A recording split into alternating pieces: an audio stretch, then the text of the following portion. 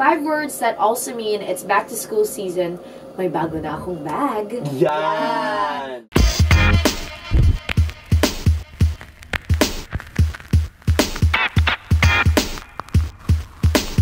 What's up, you guys, and welcome to Magic 89.9. My name is Joyce, and today we are going to be talking about the life of a DJ. I am a part of the show called The Rundown that happens Mondays to Thursdays here on the Magic, 3 to 6 p.m. with Aaron Ataide and Jam Fruit Preserve. So, just to give you a preview of what happens inside the booth, what happens before we go on air, and what happens during. So, let's go.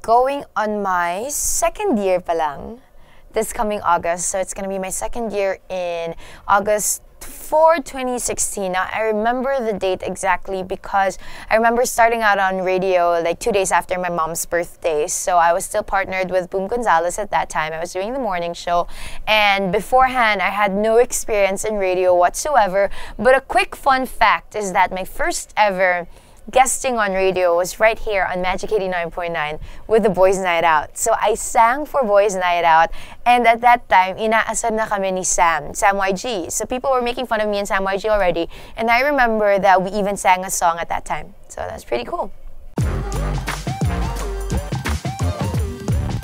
I guess it's kind of like, at first I was really scared of it because, you know, being a radio DJ, you have to be on your toes every single day for a good 3 hours in a day and try to be interesting, and you can't really be just attractive. You have to be interesting and tickle people's minds, right? So the best part of it is really exercising myself and how I think, getting to know myself more, what really interests me, and at the same time, what will have to be connecting with people every single day. You get to talk to them on air, even if you don't see their faces. You know, you get to voice out your ideas, and then sometimes when you're lucky, they give out their ideas to you through Twitter or when they call on the show. So I think that will have to be the best part of the job, and we get to play today's best music, so that's awesome.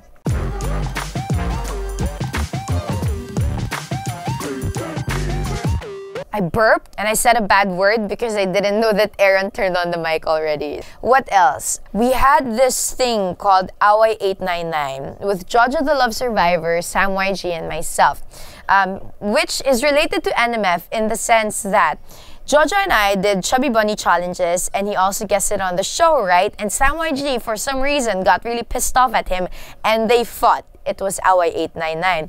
So they had to clear things between Sam and Jojo.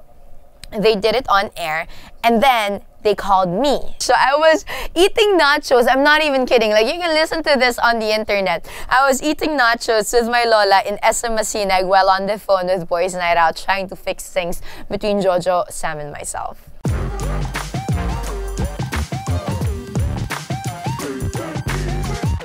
I don't think it's weird, but I always have my coffee, and what would I do? I do this every time before I host. I read something. I feel like I'm more, what's the term? I make more sense when I read before I speak. I'd like to think that, you know, when you kind of refresh your memory as to how sentences are nicely strewn, or as to how you would want to be sensible, you know, reading your favorite quote, or kind of just seeing Jimmy Fallon or your favorite hosts on the internet, it gives you that energy that you want to have during your show, really. So I don't think that's weird, but that's something that I do most of the time.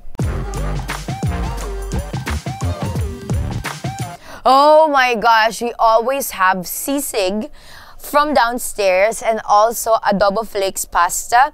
And me, for some reason, I've always eaten Crunch chocolate bars. As to why, it's only because they don't have Reese's peanut butter in 7-Eleven downstairs. Edge of Desire by John Mayer. And also, I want you to be mine again, baby. Hey.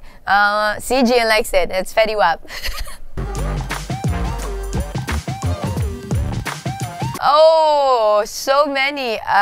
Carly Rae Jepsen, I'm sorry, you're a wonderful girl, but I really hate your songs. What? It's true. I hate, and I also, oh my gosh. Okay, only because it's really a bad LSS. Probably Lawson's Money. I give you everything.